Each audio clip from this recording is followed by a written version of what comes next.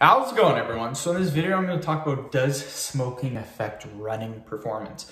So before I get started, please subscribe to my channel if you haven't already. I do appreciate the support. It helps my channel grow. Also, please like the video, share it. Please follow me on Instagram, Dylanberg999.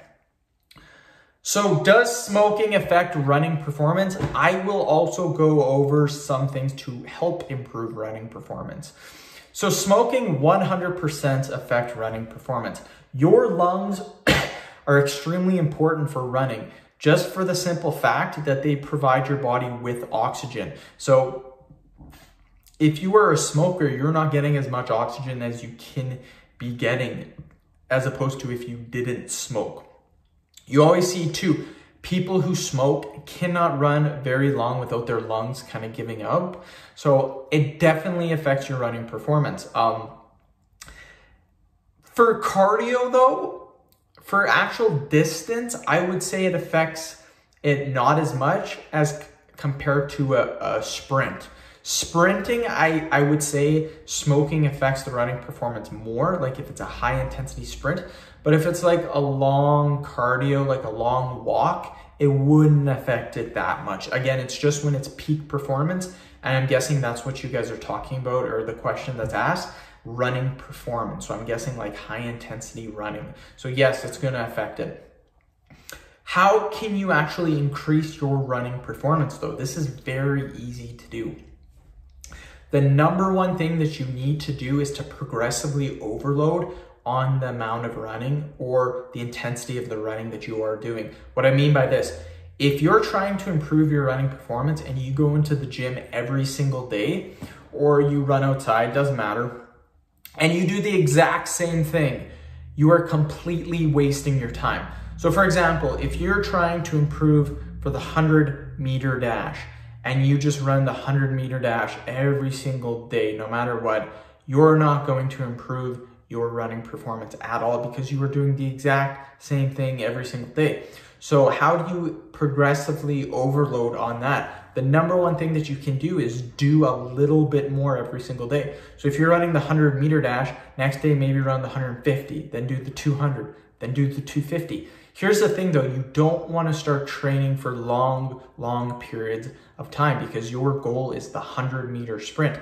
But by training a little bit longer, that 100 meters is going to feel a lot easier. Second thing to do to improve running performance is another way of progressively overloading on your running, and that's to do explosive weight training.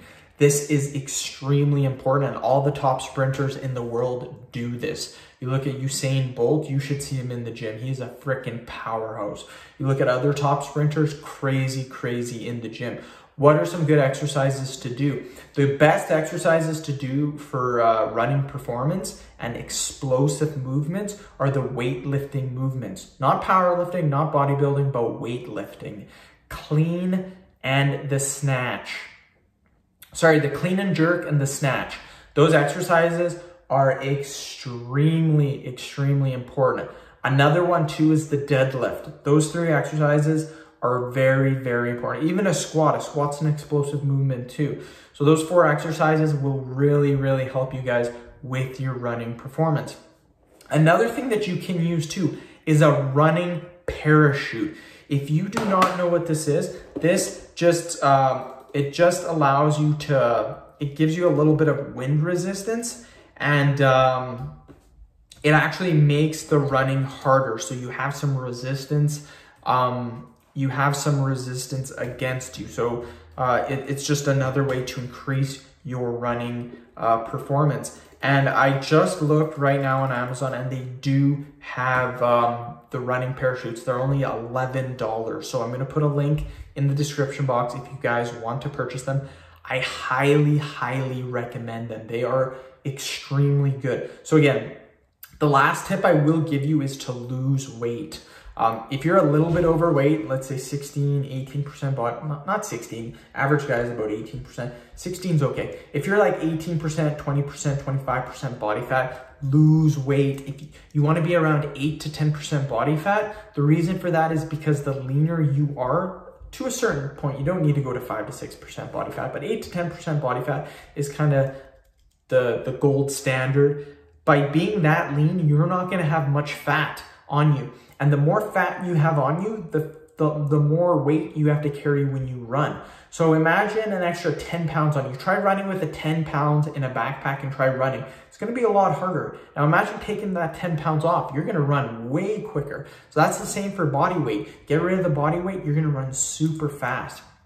So again, the 3 things I recommend: 1, progressively overloading on your running performance, on your running. 2nd thing, train explosively with weights.